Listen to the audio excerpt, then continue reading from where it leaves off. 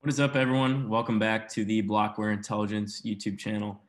This is episode 1 in a series that will be an introduction to equity investment, specifically from the lens of technical analysis, growth investment, and then kind of the overlap of those areas with the world of crypto, into crypto exposed equities.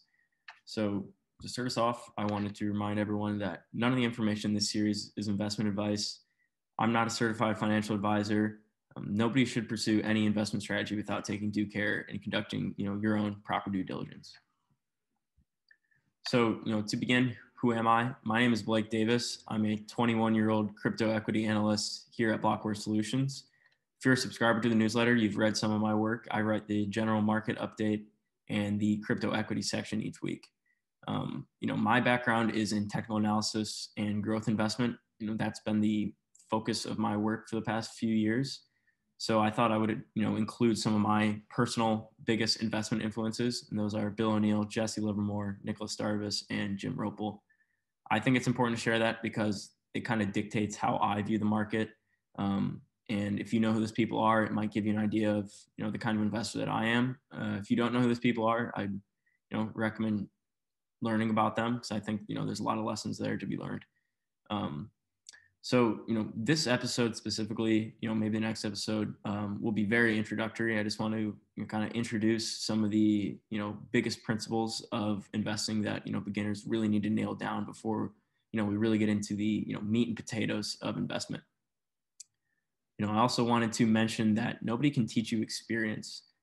It would take hours and hours of me explaining every nuance of the market. And honestly, 3/4 of what you need to know, you can only learn by doing. And you can start with no money in the market, just watching the market. But honestly, I think just watching the market or even paper trading, which, is trading with make-believe money, doesn't really do that much for you in the long run, because as we'll get into here in a second, that, investing is very emotional. And by not using actual money, you're removing most of that emotion from the table. So in the end, you're probably not going to learn a whole lot. And the investing learning curve is something that I think is really interesting too. Is that most people start off not really knowing anything. You just invest how you think you should invest, trade how you think you should trade, and chances are you spend a year, 2, 3, 5 years unprofitable, losing money every year. That is until you hear about some investment system, some way of viewing the market that maybe a friend found success with, someone on YouTube, someone on Twitter found success with, and then you start to implement some of those principles into your own investing until you're profitable. So building a system is really important, and most of those systems come through investment books. Traditionally, I think nowadays you can learn a whole investment system through YouTube probably, but I think books are the best way to do it personally. So I've included some of my favorite investment books that I used to learn investing. Those are on the right-hand side there. So, not all those are investment textbooks per se that, are teaching you, every little thing you need to know. A lot of them are personal stories or the stories of, several different fund managers or there's all kinds of things there in those books. And those are just my personal favorites. There's obviously a million books out there that are about investment. But those are the ones that I've personally found to be my favorite. So what these books do is they provide you with a system. A lot of them do provide you with a system, and that's a way of viewing the market. And what it does is it gives you an edge. So what's an edge? An edge is literally any scenario where the likelihood of one thing happening is greater than the likelihood of another thing happening. And one of the most common edges in the market is called technical analysis. So what is technical analysis? The dictionary Google definition is that technical analysis is the study of prices to identify patterns and trends to help you formulate investing decisions. This is definitely true.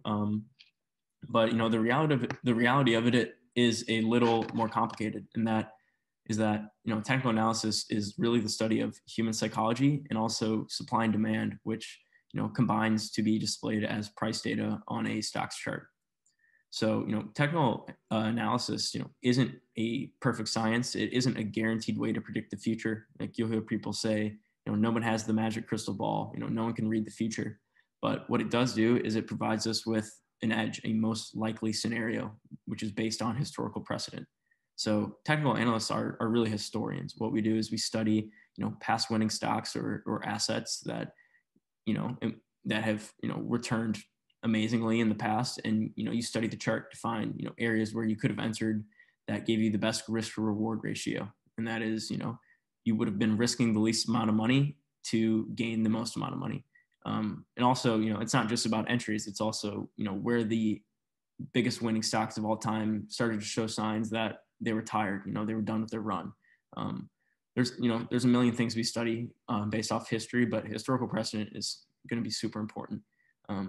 So, like I mentioned, it's all about risk. So what TA really does, or technical analysis really does, is it helps investors define and manage our risk, which is really name in the game in investing, is about, living to fight another day more than it is about making as much money.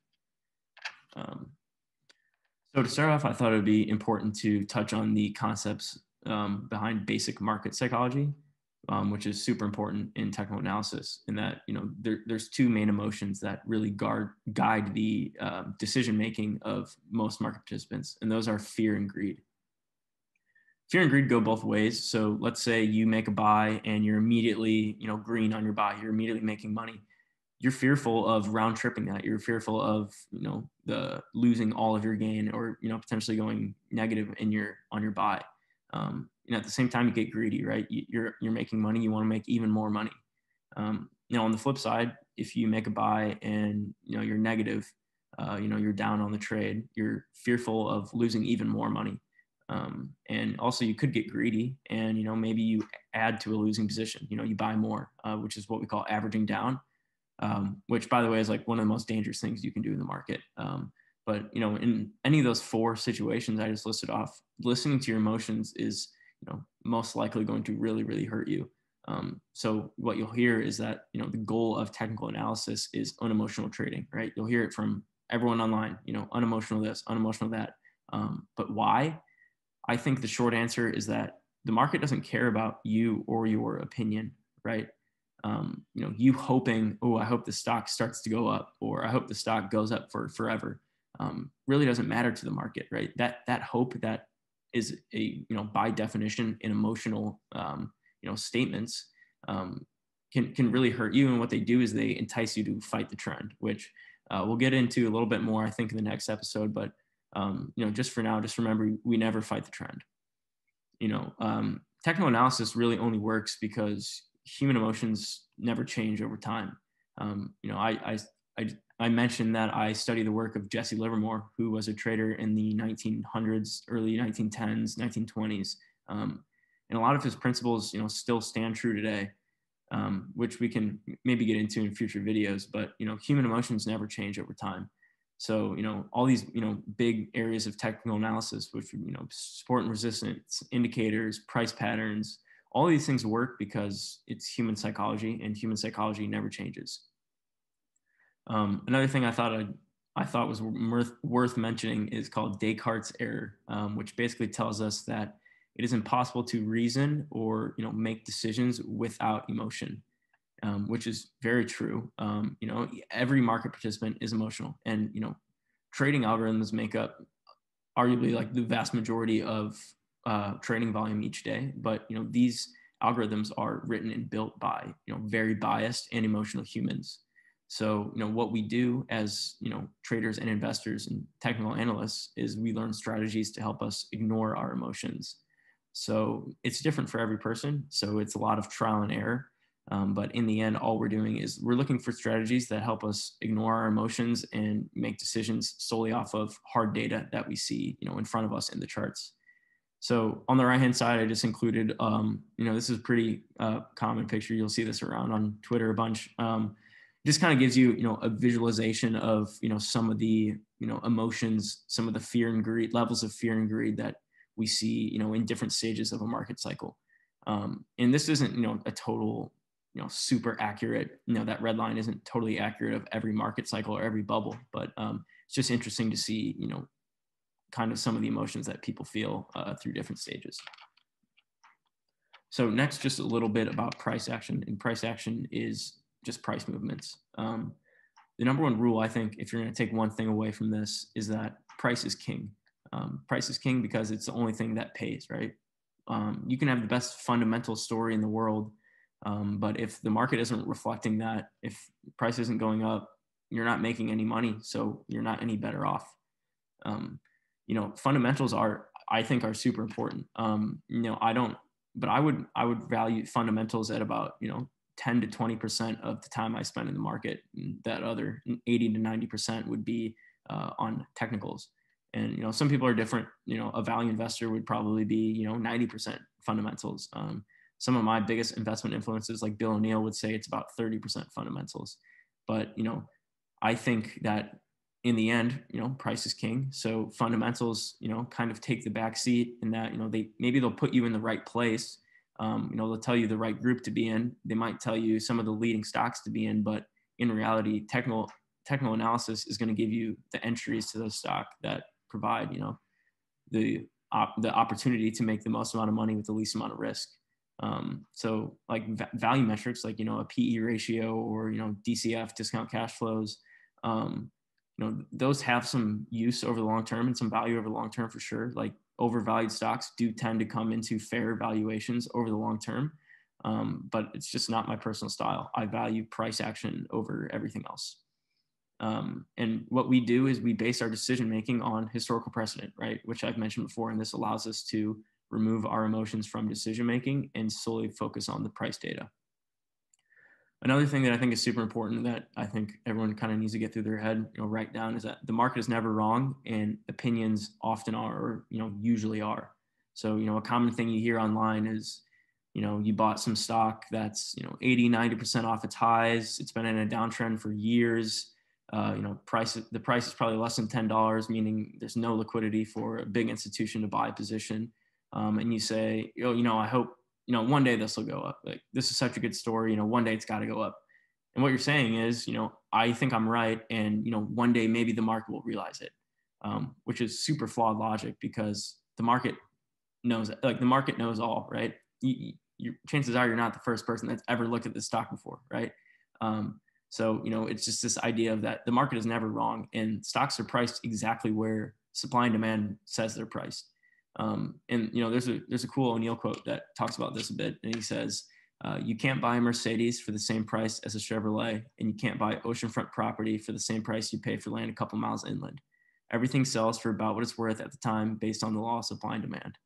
And I think that last sentence is super important, and it personally totally changed my investing and my trading once I really got that through my head, is that the market's never wrong and your opinion probably is. So yeah, that's about all I got. So just to conclude, I just want to remind everyone again, this is just some of the very fundamental basic ideas of technical analysis. In the future, we'll get a little bit more in depth into the meat and potatoes of technical analysis, but this is just an introductory episode. So some of the key takeaways are that, time in the market, but, in reality, money in the market is the only way to learn, pretty much. And that technical analysis is a lot more than, trend lines and indicators and support and resistance. It's about human psychology, and it's also about supply and demand, which play out in real time. And then we can learn to, read a price chart to tell us, what is the current psychology of, the majority of market participants, and, where, what stocks have the greatest demand and, the least amount of supply. So, also, like I said, the golden rule of investment is that price pays, and therefore, price is king. So yeah, that's all I got. If you like the video, leave a like. If you have any feedback for me or anything you'd like me to cover in future videos, feel free to leave a comment, but that's all I got. So thank you all for watching.